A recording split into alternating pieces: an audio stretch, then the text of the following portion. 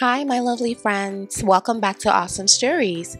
Our story today is titled Pop by Karen Kilpatrick and pictures by Herman Blanco.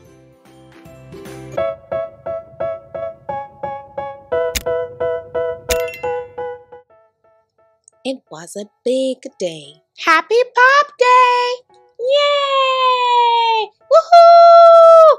Pop Day! Pop Day! Yay! I love Pop Day. I absolutely love it. Oh my goodness, I can't wait. I'm excited for today. The kernels were leaving their jars for the first time to head to the microwave. Microwave is this way, guys! Come on, let's go, let's go, let's go! Otto was ready. Like the rest of the kernels, he'd been preparing for this moment. Woohoo! High five, mate! Pop Day prep. Oil, check. Heat, check. More oil, check. More heat, check. Pop! Look! Piper popped! Pop! There goes Connor! Otto couldn't wait for his turn. Ooh, I can't wait! I'm just too excited! Once he popped, he could finally do all the fun things he'd been dreaming about from the jar, like swim in big buckets of butter, Incoming! drizzle himself in elegant swirls of chocolate, get sprinkled with shimmery, sparkly salt,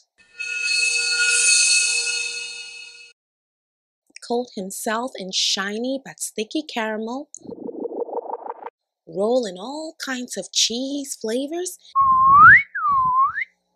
and even hang out with some nuts.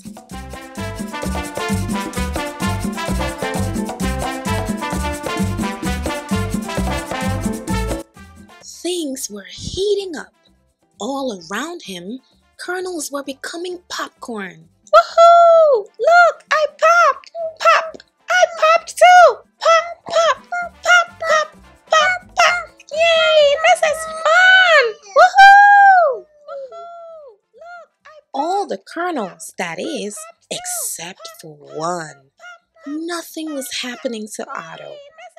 Otto waited until every kernel had popped, then waited some more, but Otto never popped.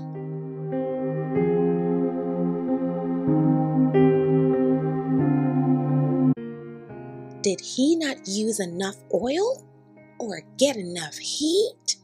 No matter what he tried, Otto remained a kernel. While the new popcorn celebrated, "Yay, this is exciting! I love this! Yay! Incoming! Woohoo!" Otto went back to his jar alone, where he stayed for a while.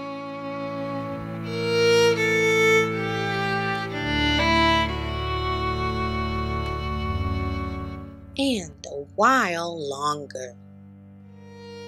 Until one day, Otto noticed his favorite smell floating by on the breeze. Butter! Otto couldn't resist. He followed the delicious smell through the jars, past the microwave, and up to a large yellow bowl. When Otto peeked inside, he couldn't believe his eyes. "Hey, look! Another kernel! Come on down!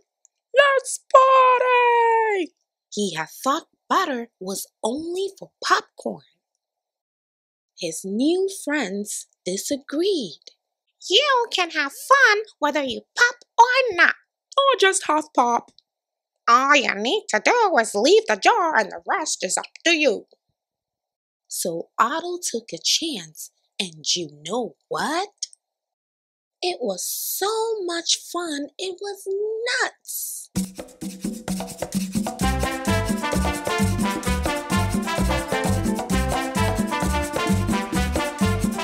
Otto spat down the cheese, soaked in the chocolate, and was the fastest butter spinner round.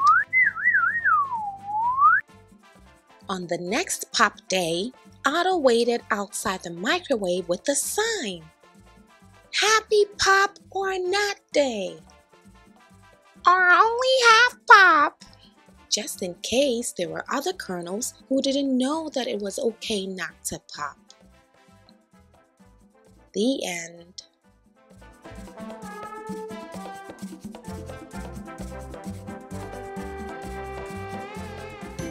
Hey friends, I hope you enjoyed that story. Don't forget to like, share, and subscribe. Thanks for watching and see you in the next one. Bye.